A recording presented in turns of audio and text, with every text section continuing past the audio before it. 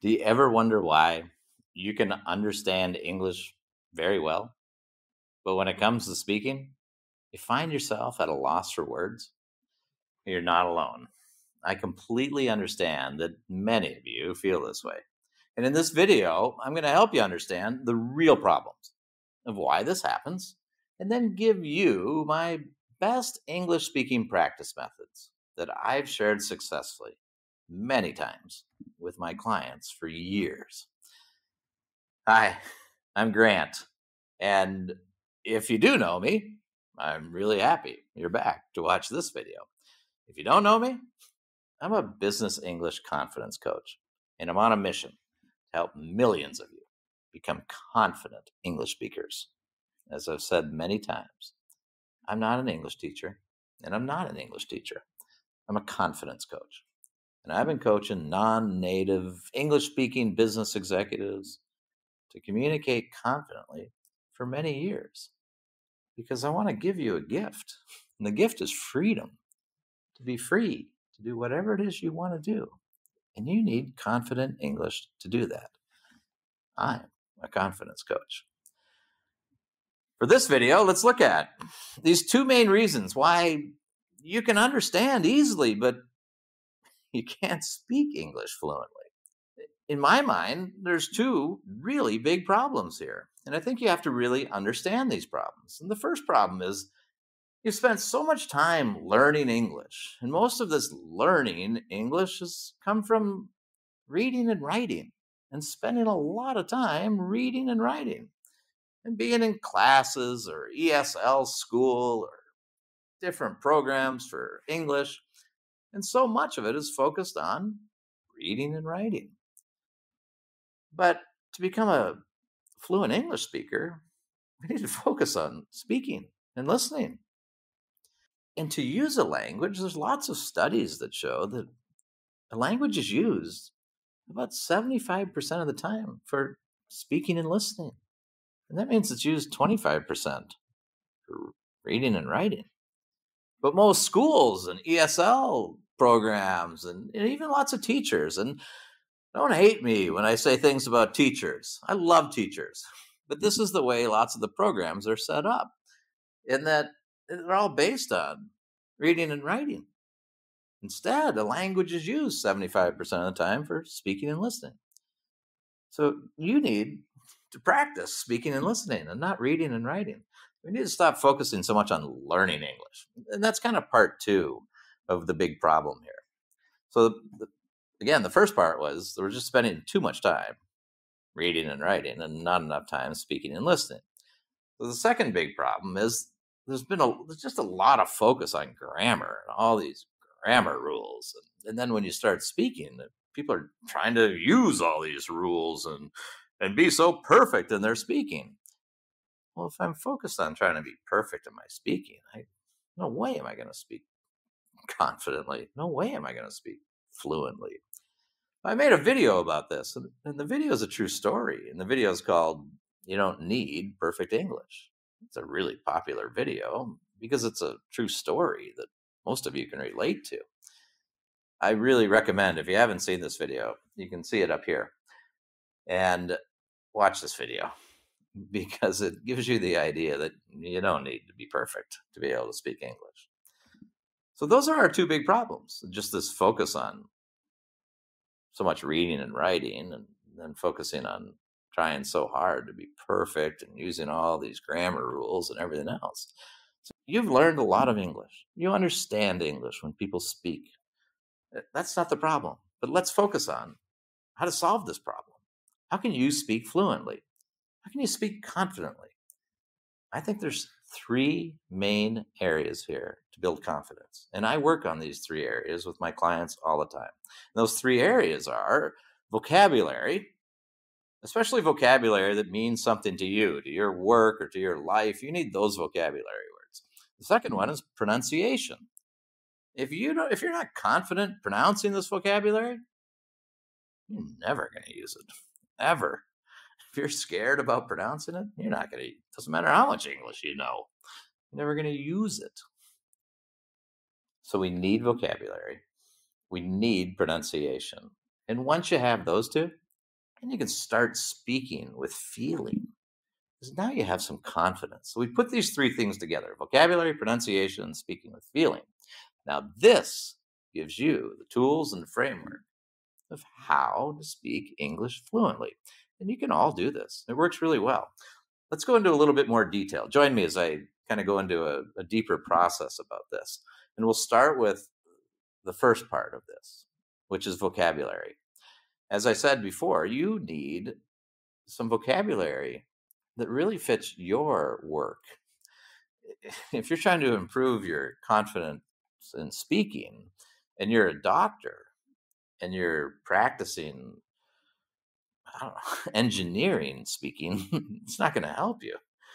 You need a bunch of doctor terminology and become confident in all this things that you would talk about in the medical field. That's the vocabulary you need. And then you need a system of how to make this vocabulary work. It's not just, okay, here's a word, here's the definition. Great, I got it. Go to the next one. That's not what's going to help your vocabulary. It's not what's going to help your confidence or help you speak fluently. So I've created a process called my deep learning vocabulary method. And what this is something that really works. We've got to go deeper into these vocabulary words. You find a word that's really great for you and you want to start using that word.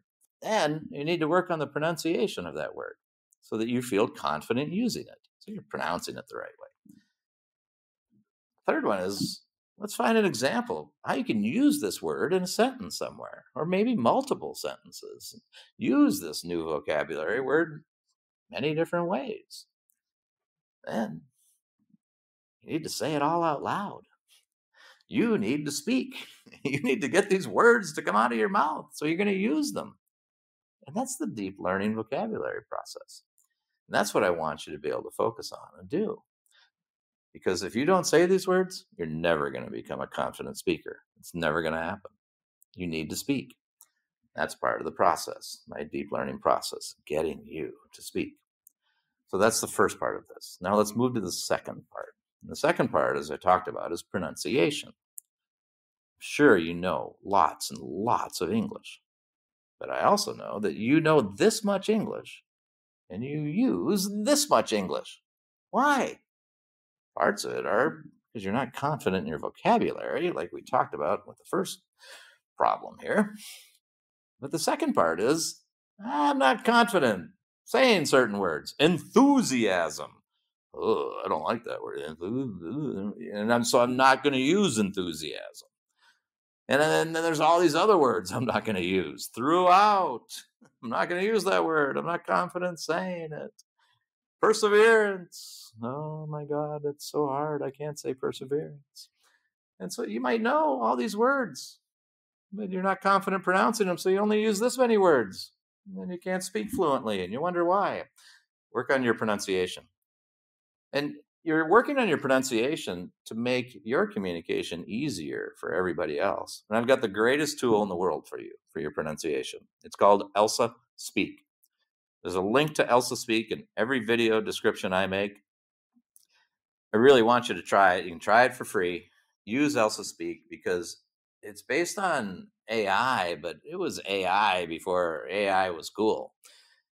And think about AI. It's learning something from you. So in this case, you sign up for Elsa Speak, get it on your phone on an app, and you speak.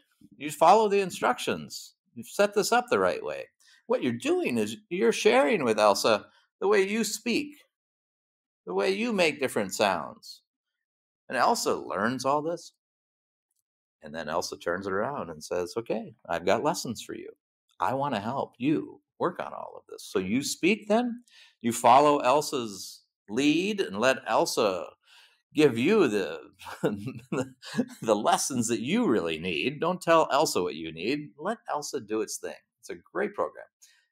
And then Elsa gives you feedback, helps you make the different sounds, helps you get the confidence. Once you have the vocabulary and you have the confidence, you're almost there and being able to speak fluently. So give Elsa a try. Try the free trial period. But really, if you're going to use Elsa and you're serious about making your confident speaking happen here in English, you got to buy it. There's just no two ways around it. And really use it, because then you're going to get a great benefit out of this thing. The third part of this is that you need to speak with some feeling when you're speaking English. Most of the time, people are very scared and they're not confident. And in your native language, you might be saying, "Oh, today it's the most important day of my life. I can't wait." But you start speaking English and it's put one hand here, one hand here. Today is the most important day of my life. Oh, there's no communication here. We can't speak fluently unless we have some feeling. People never remember what you said. People always remember how you made them feel. So this is really the secret part to me of being able to speak fluently. Yes, you worked on your vocabulary and you started building your confidence. You added to your confidence by really working on your pronunciation for 6 months. Then, or even during this process, you started to speak with feeling. You put those three things together, you've solved this problem. Now you can not only understand all the English, but you can speak fluently. You can do this confidently. It really, really works.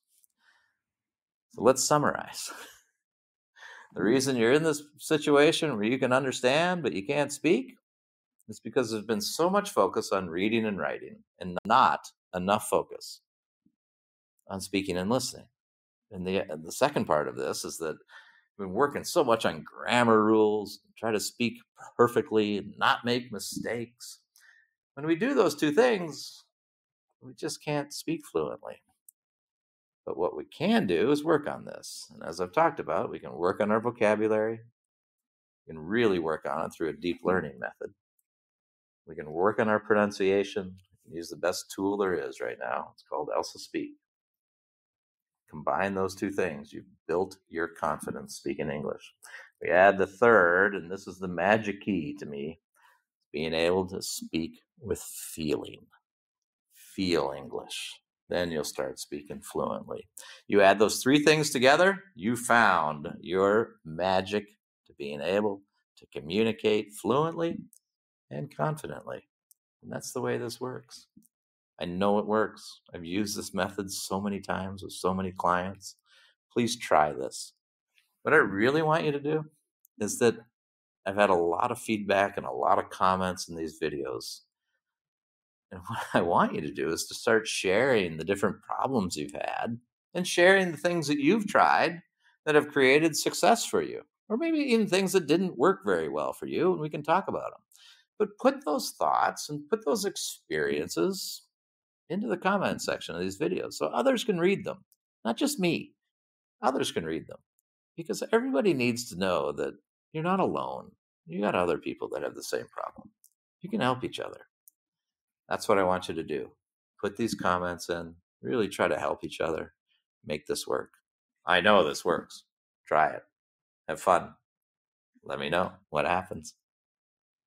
Please like this video, subscribe to the channel, share your comments, and I also invite you to learn your Business English Confidence Score. You'll find the link in the description below this video.